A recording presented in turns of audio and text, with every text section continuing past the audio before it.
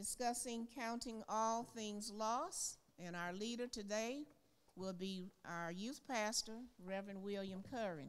He had already done his homework last week, so I see. So let us receive Reverend Curran at this time.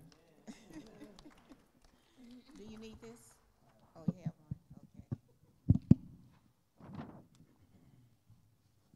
one? Okay. Test, okay.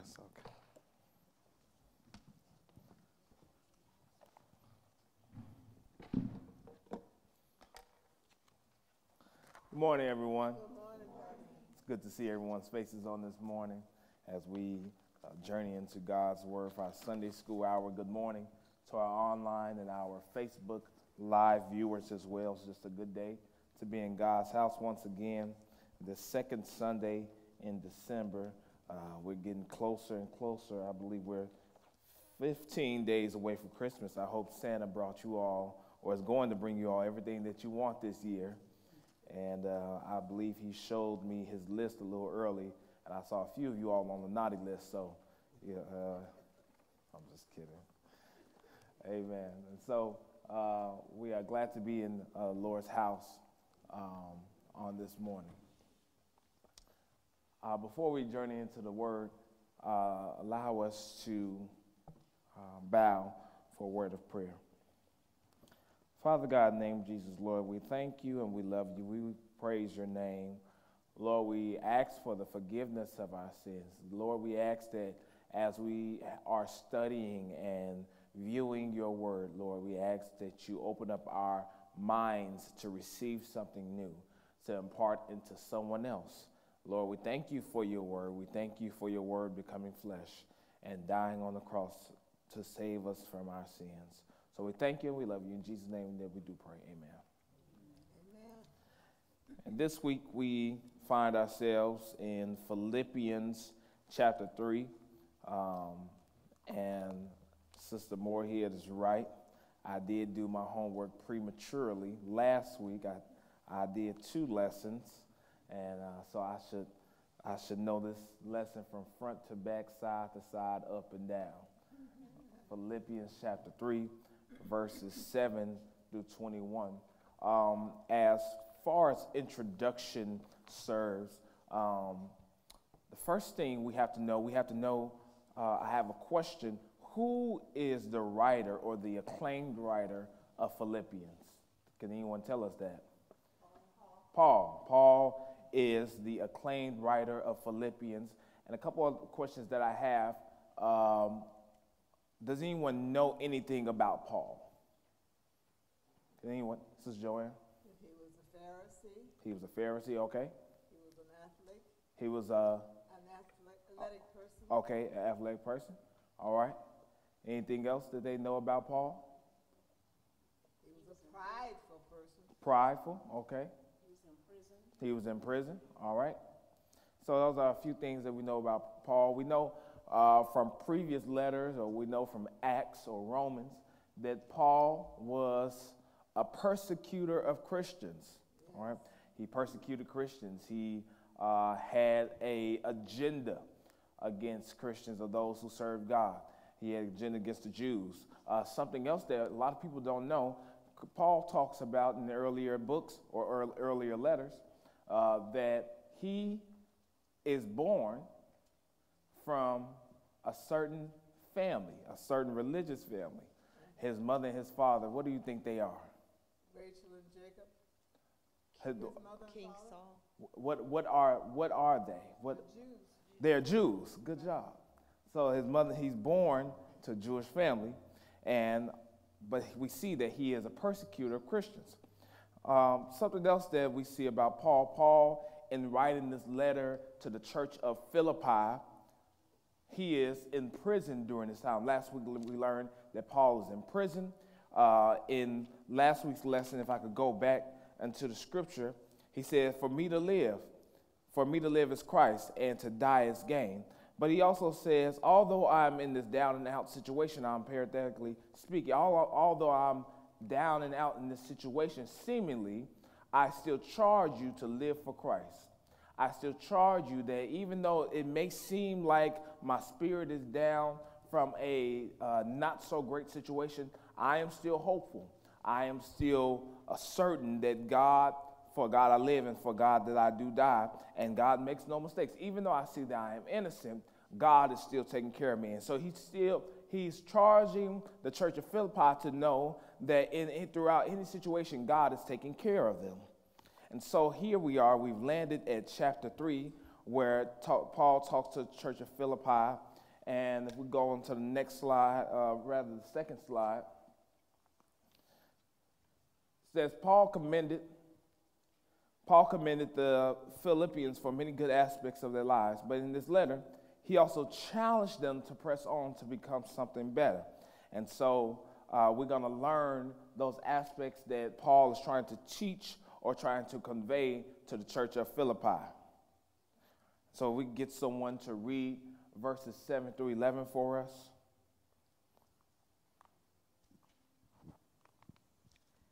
But what thing?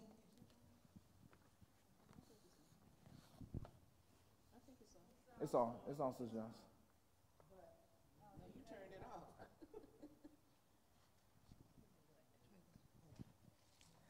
Okay. But what things were gained to me, those I counted loss for Christ. Yea, doubtless, and I count all things but loss for the excellency of the knowledge of Christ Jesus my Lord, for whom I have suffered the loss of all things, and do count them but dung, that I may win Christ, and be found in him, not having mine own righteousness, which is of the law, but that which is through the faith of Christ, the righteousness which is of God by faith, that I may know him and the power of his resurrection and the fellowship of his sufferings, being made conformable unto his death, if by any means I might attain unto the resurrection of the dead. Amen. So the first thing we see talks about in this, in Philippians chapter 3, this first portion is striving for excellence. All right? When someone is striving, they're making an effort towards something great. Paul, he's trying to tell the church of Philippi, to strive towards the goal it is in Christ. And he basically is telling them to strive to be better. Now, I believe that Paul is trying to tell the church of Philippi because it's something different from this letter to Philippians than it is from some other letters. The difference in this letter to the church of Philippi, Paul does not write in resentment. He does not write this letter to chastise them, but he writes this letter to the church of Philippi to tell them all the good works that they're doing. All the good works that they're performing as being the church, how they're not being false teachers, how they're not being slanderers of the gospel, how they're not being evildoers or having bad or mal hearts. He's telling them that they are doing good and to keep the faith, but he's also telling them in the middle of this, I count all things but loss for the excellency of the knowledge of Christ Jesus. New International Version says, what is more, I consider everything a loss because of the surpassing worth of knowing Christ Jesus my Lord, for whose sake I have lost everything. He said, and also he says to go on that New International Version, I consider them garbage that I may gain Christ. And so Paul is trying to convey to the church of Philippi those past experiences or those past achievements that I got before. It means nothing now that I have gained God in my life. And so the question is, could we say the same things? Do we put away the past things, the past achievements, the past goals, the past highlights of life to say, Lord, I take you on and I put that under my feet, or I place that right in my past and keep you as my vital focus? Because he's saying right there, he's finding true gain. His true gain is putting those old things behind him and setting his eyes on God. And that's the question today as the 21st century church. Can we put the old things behind us and still focus on God? So, not only that, but Paul writes this letter to the church of Philippi. He does not write it to them because they're having community issues. He writes to them to tell them how much of a great job that they're doing.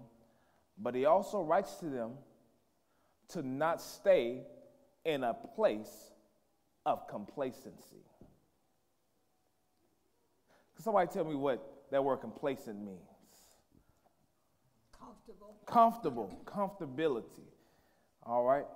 And so a lot of us know that when you are in a comfortable state, it is easy to go backwards. I relate this story the other day in talking about this. I related it to going to the gym. So about 3-4 months ago, I was heavy in the gym, and I was doing all the right things, Sister Steele, and I was working out every day. I worked on a different muscle. I said, okay, I'm going to work on biceps and back today, and the next day I'm going to work on legs, Sister Moorhead, and then after that I'm going to work on my triceps, and after that I'm going to get my cardio in, and so every day I did this constant thing, and I kept seeing results, and I kept looking at myself, Sister Joanne, in the mirror. I said, oh my God, you're looking good. I'm looking good. I'm doing the right. I started eating the right things, doing the right things, but it wasn't until I started looking at myself so much. And then after one day of missing the gym, I said, oh, I'll miss this one day. Then one day turned into a week. Then a week turned into a month.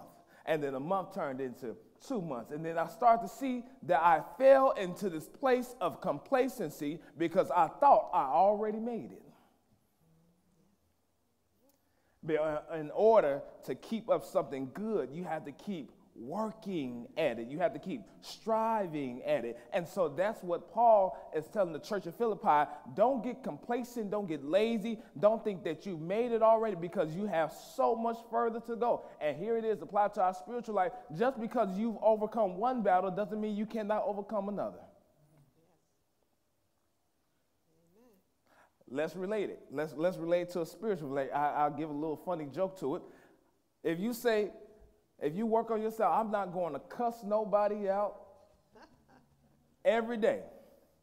And then you say, but on Tuesdays, whatever Tuesday comes, that's when I'm going to give somebody a piece of my mind. But then Tuesdays roll over. Well, I don't think Wednesday that bad, because Wednesday somebody made me mad too.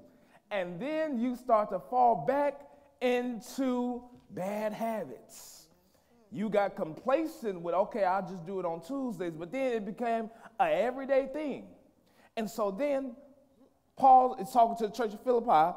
He says in verse 10, that I may know him. And this is finding true intimacy with God.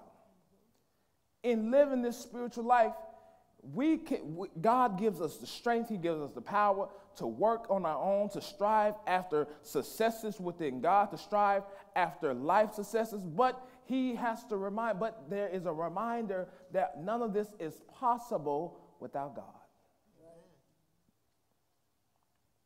And so Paul, he talks to the church of Philippi, and his gospel message is a 3-point view. It's God-centered, it's Christ exemplified, and then it's Christian imitated. And so verse 10 says that I may know him and the power of his resurrection and the fellowship of his sufferings, being made comfortable unto his death. I said something on last Sunday. I said there's a difference in between calling the Lord and knowing the Lord. Amen. Because I could call his name and not have a relationship with him. But when I find true intimacy with God and seek after his righteousness, then I may know him and understand something. We know, a lot of people know who Jesus is and know that he died on the cross, but do you know the reason? And some people may say, yes, he died for my sins, but the true reason is because he delivered us from sin. The stain of sin. So we see we're striving for excellence in chapter 3. verse 7 through 11. Verse 11, it concludes in saying, if by any means I might attain to the resurrection of the dead. New International Version, it says it like this, and so somehow attain to the resurrection from the dead, which means that I am understanding that not only did Christ die and resurrect, but from his resurrection, I was resurrected as well. We were resurrected. And so as we go on to the next slide, or the next point, it talks about striving with exertion. Philippians chapter 3, verses 12 through 16. And someone could read verse 12 through 16 for us.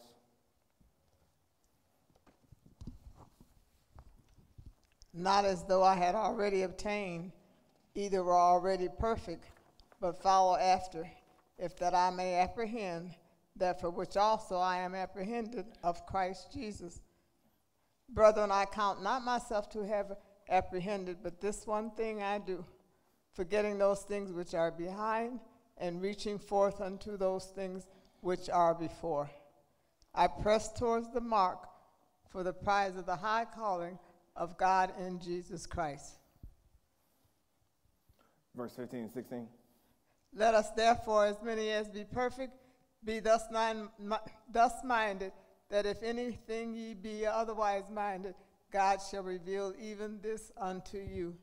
Nevertheless, whereunto we have already obtained, let us walk by the same rule, let us mind the same things. Amen. So the next point we see is striving with exertion. Exertion is this word that is identified as the application of a force or influence or quality. Simply, this word exertion means action. And so I've said, or I've related before, when I was growing up, my mother would always say to me, son, hand service is better than lip service. And I could not understand what she meant. She would say hand service is better than lip service. And then as I grew older, the meaning of that is showing someone is better than telling someone. And so many times in this Christian life, God understands us in our human flaw, but God also wants us to be better. He wants us to strive. He wants to exert our energy towards it. He wants us to put action towards it, put focus on it.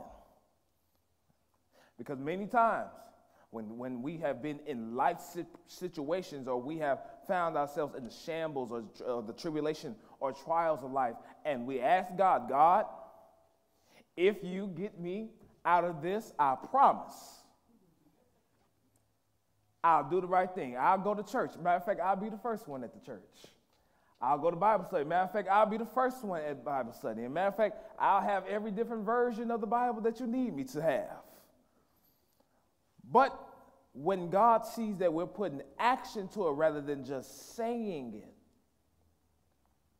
if we're going to be better Christians, we can't just say, we can't just quote, love thy neighbor. We have to actually do it.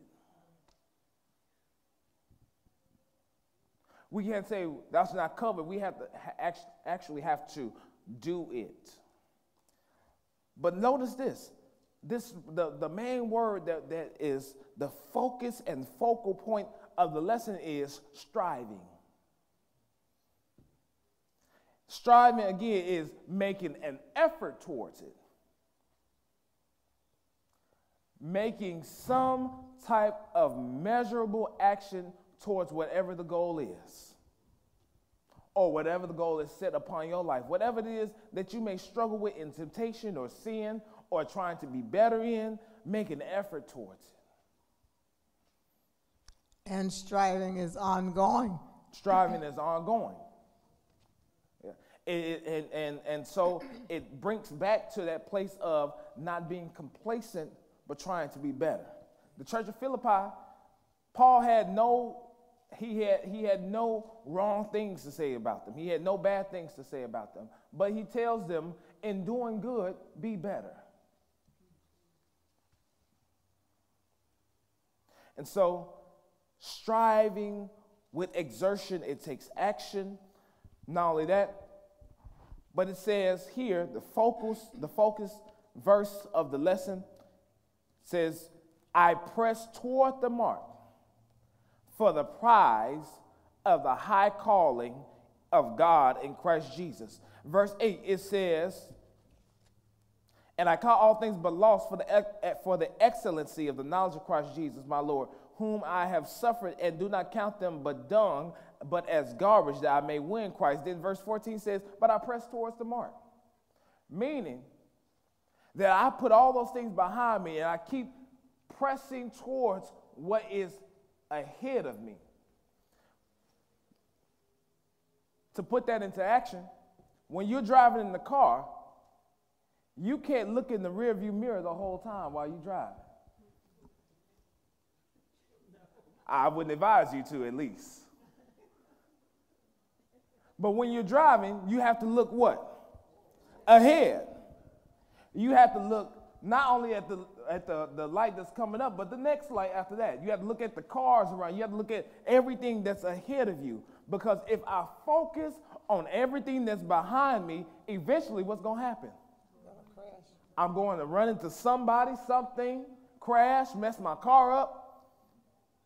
And so this is the same scenario in our spiritual-minded car. We have to stay focused on whatever the goal is set before us in God. If I have a problem, if I have an addiction, if I have a shortcoming, my focus is to get past it and to grow further in God. Striving towards it. Because here it is, Paul talks about this Christ imitation. We are to live like Christ, not to be Christ, because there is only one Christ. There is only one perfect being that came down from heaven and put on the garments of flesh and died for our sins and rose again. There is only one person that has done that. Sister Joanne? And our credentials means nothing in comparison with the kingdom of God. So it doesn't matter all the degrees and whatever we have. That has no bearing in the kingdom. Our credentials do not matter. Because what God looks at us, God looks at all of us the same, as a servant. It's not about all that you've done, all the and not to devalue any of those things. All of those things are good. I look at myself sometimes and I see how far God has brought me, but I also see how far He has brought me in an educational world or in the public world. But I also see how far He's brought me spiritually. The things that I used to do, I don't do no more. The things that used to excite me, they just don't excite me anymore. But I also see how much further God can bring me.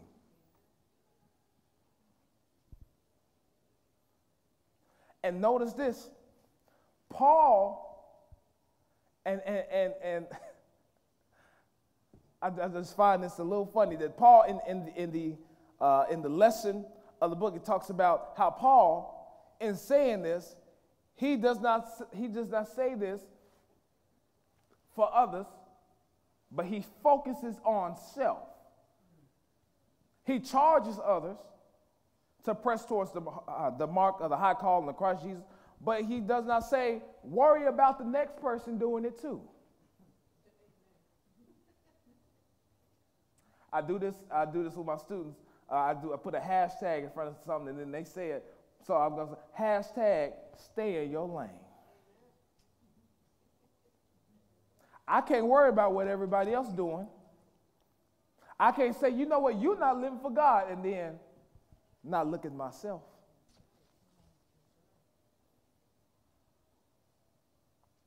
Because a lot of times, sometimes, when we're looking at others' journey, we're not focused on our own.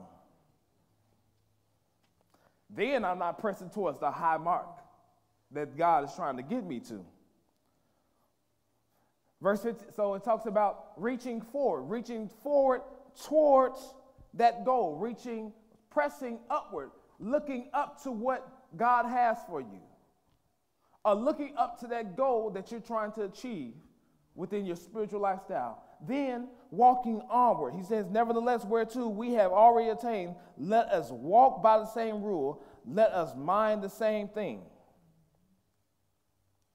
Verse 16 in the New International Version says, only let us live up to what we have already attained. So, with striving, with exertion, it takes action, it takes some focus, it takes some maturity, it takes some focus on individuality. It also takes knowing that I have better to look forward to, or I have to work on myself to be better. And the other day when I was talking to this Bible study, I said, I think this is also God's spiritual and physical. Spiritual word for me to be better, for us to be better, but physical word for me to get back in that gym. Amen. So we'll go on to the next slide. After we see that we strive for excellence, strive with exertion, the last thing we see, Paul talks about the church of Philippi, striving in expectation. If we get someone to read verses 17 through 21. Brethren, be followers together of me, and mark them which walk, so as ye have us for an example. For many walk, of whom I have told you often, and now tell you, even weeping, that they are the enemies of the cross of Christ, whose end is destruction, whose God is their belly, and whose glory is in their shame, who mind earthly things. For our conversation is in heaven, from whence also we look for the Savior, the Lord Jesus Christ, who shall change our vile body, that it may be fashioned like unto his glorious body, according to the working whereby he is able even to subdue all things unto himself. Amen. And so, in striving and expectation, verses 17 through 21, Paul talks about following a good pattern. Verse 17, he says, join together and follow my example, brothers and sisters. And just as you have us as a model, keep your eyes on those who live as we do. So he's basically saying unto them, this model that I've given you, take it for yourself. These instructions, these biblical instructions, because Paul also says, even when I want to do right, what he says always amongst them. Evil is always against them. So pressing on towards the mark does not mean I won't have some setbacks. But when I press towards something, even though I have some setbacks, don't let that keep you back. Sister Joanne? And pressing towards the mark is putting Christ first. Amen. Because if I allow that thing to keep me back, I'll never get to what I'm trying to get to. If I want to be better at something, I have to keep practicing. I have to keep working on it so that I could be better. Here it is. I'll tell you all a secret. Don't tell nobody else. Please keep this between us. Online, keep this between us. God wants you to be better. And by God wanting you to be better, he has better in store for you. But you have to press towards the mark. You have to walk towards it, focus on it. You have to realize it. In the previous verses, it's verse 10 says that I may know him. Verse 14, it says to that I may be focused on the high prize of the calling of God in Christ Jesus. Verse 17, it says that I may see the example that's going on and focus afterward. Because it is easy to get distracted. Distraction is easy. I relate it back to me being in the gym. When I got out the gym, Sister Steele, I would smell. I don't know why, so I could tell a little bit about myself. I go to, what's the name of the gym? I ain't been there so long, I forgot my gym name. It's not Planet Fitness. Either way, the gym in Maryville, it's on US 30. It'll come to my mind. So US 30. Right across from the gym, Portillo's, White Castle, Panera Bread. Right next door to the gym is the Catch 30. All right. Right on the counter corner of the gym, a Dunkin' Donuts and Panda Express. And so I have all these distractions and smell all these things and say, you know what? It won't hurt to have that cheeseburger just this one time. But then as I fall into complacency, I begin to see my setback has now placed me back further than what I'm trying to get to. Dancing with sin is fun, but sin can set you back.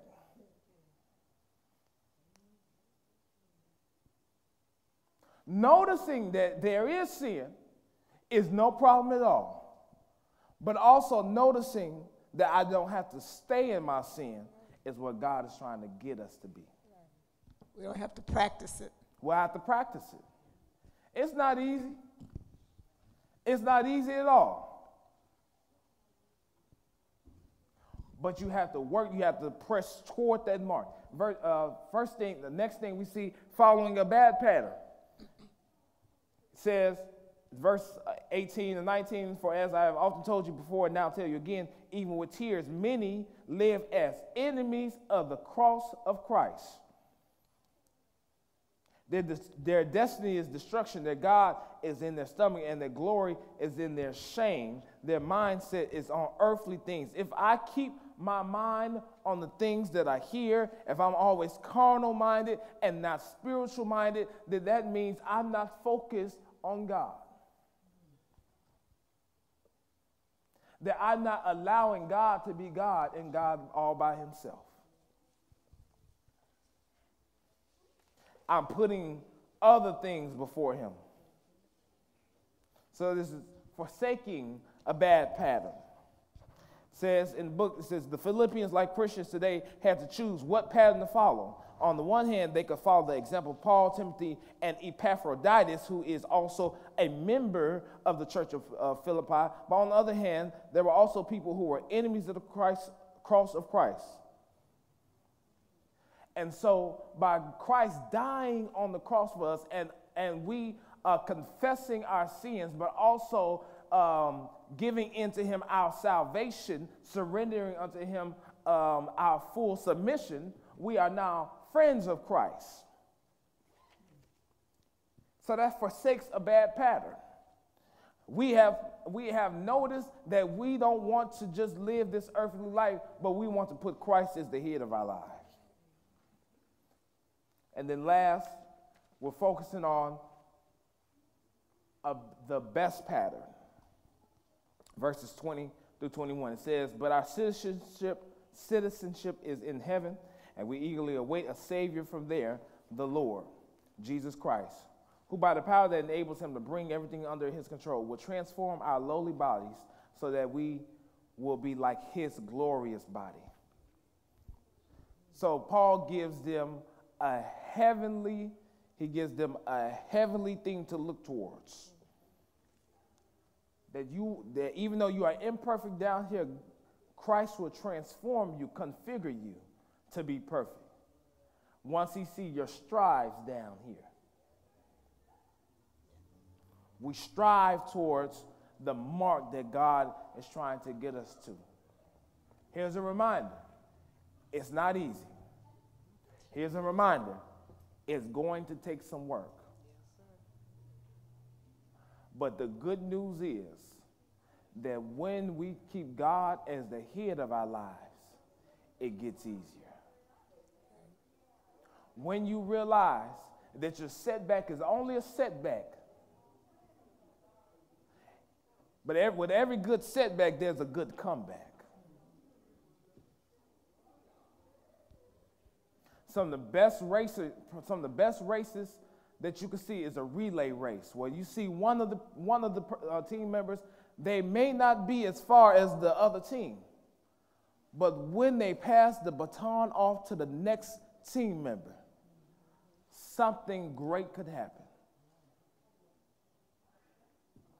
And so on this spiritual race, in spirituality, and in being sovereign with the Savior, in striving for excellence, we are to put our best foot forward, noticing that God is ahead of us.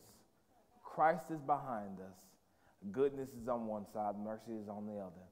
And with all of that help and beneficiaries, there is no possible way of them failing, and to wholeheartedly trust God. Amen. All right, I guess I'll teach next Sunday's lesson as well. I'm on a roll. All right, this is one of my, Philippians is one of my favorite books. Amen. So I guess I'll teach that now, since we don't, right? Sister Moore here, I can teach it now. I got about 10 minutes. No, I'm just kidding. Amen. But on not next Sunday, but fourth Sunday, correct? For because we're not having Sunday school next week. We're gonna have something. Okay, so for next week, we're going to be in our lesson, Leaning Contentment, in Philippians chapter 4, verses 4 through 18. We thank God for our lesson today, Counting All Things Lost, Philippians chapter 3, verses 7 through 21. Thank you to our online and Facebook Live viewers as we get ready to go into our early morning worship. Allow us, are there any questions or comments before we dismiss? I made a note to myself not to compare myself with others just because I go to Sunday school. Yes, ma'am. Yes, ma'am. Amen. All right, anyone else? Thank you for reminding us not to be complacent. Yes, ma'am. I reminded myself, too, not to be complacent.